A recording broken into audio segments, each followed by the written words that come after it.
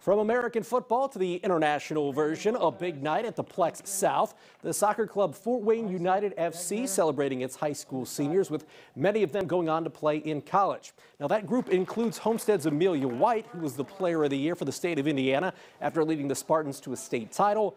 Meanwhile, Fort Wayne United FC's director of coaching, Bobby Poursanidis, recently selected to the Indiana Soccer Hall of Fame. We're very close. It's like a tight-knit family.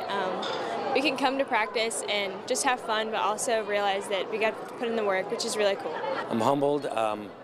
You know, it makes me, again, feel older because they only give those things to the older people. I've really appreciated the State Association, what they've done, and, you know, just another really awesome thing for the club and for Fort Wayne. Congratulations again to Bobby Poursanidis on the Indiana Soccer Hall of Fame.